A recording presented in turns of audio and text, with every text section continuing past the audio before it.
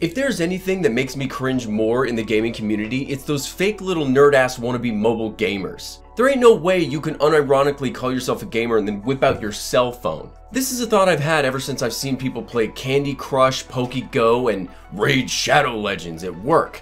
But recently, something inside me has changed. I'm sure we've all gone through those phases in our lives where we have less and less time to game. Work, family, friends, and alternative forms of entertainment can get in the way of being able to sit down and play your favorite video games. Recently, I got a new phone, the Samsung S23 Ultra, and when I heard about the specs in this thing, I was very surprised. I spent days customizing it to do all the silly little unnecessary things that made the tiny nerd in me do a happy dance, but somehow I stumbled upon Android emulation, and recently, that has been my preferred way to play my games. Now let me just get this out of the way right now. If you want to play Call of Duty or Red Dead Redemption 2 or some new AAA or indie game, this is not the video for you. I've been trying the Steam Link app and it's not entirely reliable. You're dealing with latency from your network, you have to be on the same network as your streaming computer is, and at that point you may as well play your games on your beast of a machine PC anyway. See, the thing is, I've been into emulation for a while. I've been emulating GameCube, 64, Wii U, and I even buy Switch games and burn the ISO to my PC so I can play them on my preferred platform. But the thing is, when I sit down to play a game, I'm not launching Dolphin. I don't open Cemu or Yuzu. I mean, the last emulator I played on was the Xenia emulator, but that was because I wanted to 100% Red Dead 1 before I started Red Dead 2 again.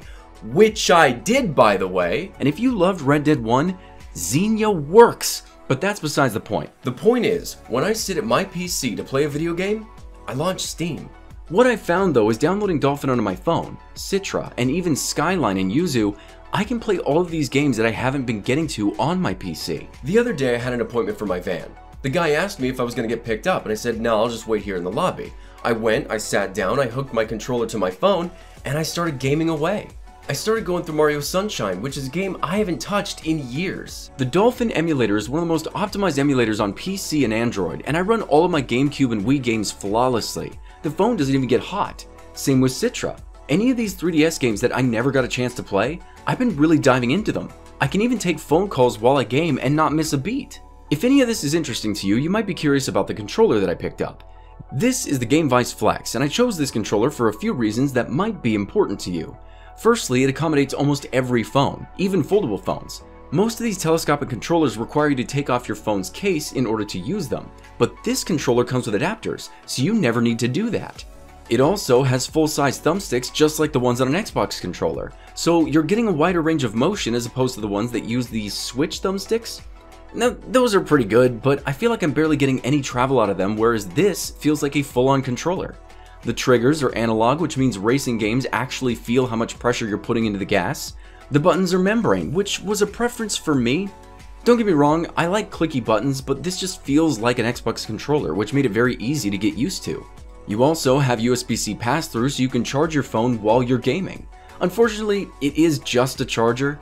You can't transfer media with this port, which would have been nice for adding new ROMs so I didn't have to unhook it, but whatever.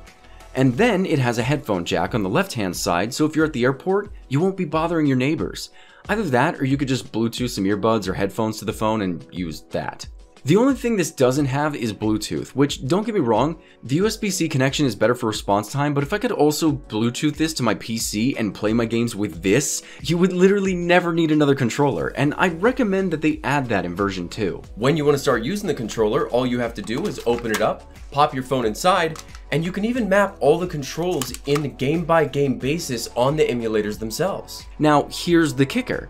These new phones are so powerful you can actually play Switch games.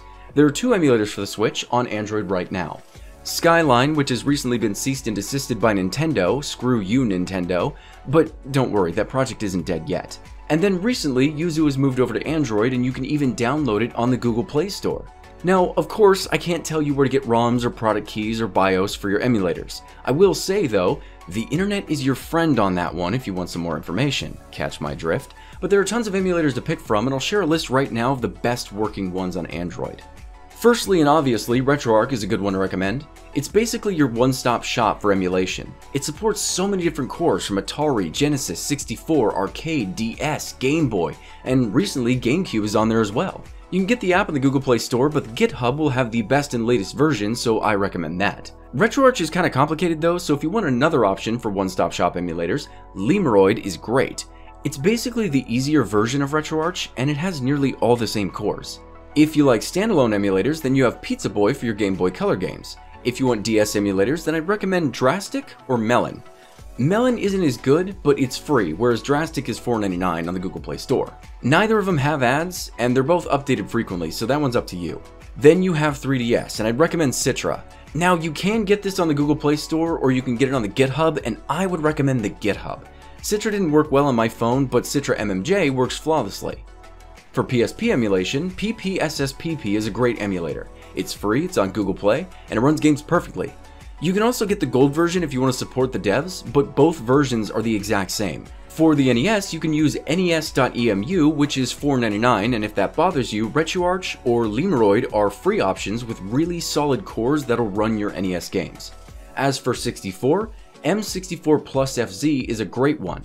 However, the free version does contain ads, and the pro version is $3.99.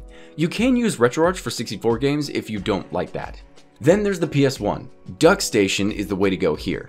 For GameCube, you have the Dolphin emulator, and I wouldn't recommend anything else. This is the best emulator out of all of them in my opinion. Plays games flawlessly, and my phone doesn't even get hot when I play. Dolphin also supports Wii games, which are a bit of a pain to set up input-wise, since you needed nunchucks for some games, and in others you held the controller sideways, but that's easy enough to work around all that. The Wii side of things will heat up your phone a little bit though. If the Google Play Store version of Dolphin doesn't work well for you, there are other forks of Dolphin geared towards other devices. I'd recommend researching the best version for your phone and then getting it from their GitHub page. For PS2 emulation, I recommend Aether SX2. This app runs very well so long as you have a new phone. If your phone's a little bit older, it may struggle with this emulator. You can also try out an app called Play, which also works well. It's not as far along as Aether, but it runs really well and doesn't require you to install your own BIOS file. If you want to emulate using Aether SX2 and you don't know where to find a BIOS file, well, the internet is your friend. Then we have Nintendo Switch emulation. Skyline is honestly the best right now, and unfortunately Nintendo shut that project down. They told the developers that they would sue them if they kept going, so the devs are laying low right now and working on a different project. Skyline, however, is still downloadable from the GitHub. There are a few versions, the best version being Edge 69, which you can find in the Skyline Discord, and most games honestly run well. The emulator is certainly not perfect. Mario Odyssey, for example, runs like crap, Breath of the Wild is the same, and certain games have pretty awful frame rates, but for the indie titles, you'll be more than fine to play them better than the Switch itself does. Your phone will get hot though. Now there's also the Yuzu emulator, which was just released on the Google Play Store. This app is brand new and runs games fairly well. The team is working hard on this emulator, so give it a few months and it should be performing really great, but again, your phone will get hot. I recommend getting one of those gaming fans if you want to play Switch games on your cell phone. Now I've also heard of people talking about EggNS, which is another emulator, but I have a moral dilemma with this one. Firstly, you have to have a GameSir X2 controller in order to use this emulator, which makes it feel kind of like a gimmick. The games run alright, sure, but they stole source code from Yuzu to get the emulator to work in the first place. You also have to have an always online connection to play your games with this emulator, and it doesn't really play games very well in the first place. It feels like it was thrown together by any means necessary to help sell the GameSir X2. So, in my opinion, stay away from this one, and realistically, unless you have a powerful cooler for your phone, or you have a dedicated gaming phone that you don't really care about getting too hot, I wouldn't recommend Switch emulators just yet. There's a lot of optimization that needs to be done before these emulators are ready. Now, I will stand behind what I said at the beginning of this video. I don't give a crap about Call of Duty Mobile or PUBG Mobile, I don't care about playing Minecraft on my phone, and I'm not interested in PokéGo either. I'm not a mobile gamer. I simply don't see the appeal.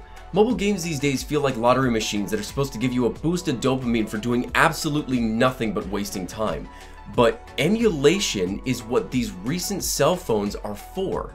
These are the kinds of games that we should be getting, and I cannot tell you how nice it is to finally have a portable system that can carry around and give me access to all of these games that I've been meaning to emulate on my PC. When I'm home, PC games all the way. On the go, emulation is where it's at. I don't know how I fell into this rabbit hole, but I am so glad I ended up here. I mean, sometimes it's annoying. Like, I'll be out in town and I'm playing some train simulator game, and then my appointment starts and it just derails everything. Bye, guys.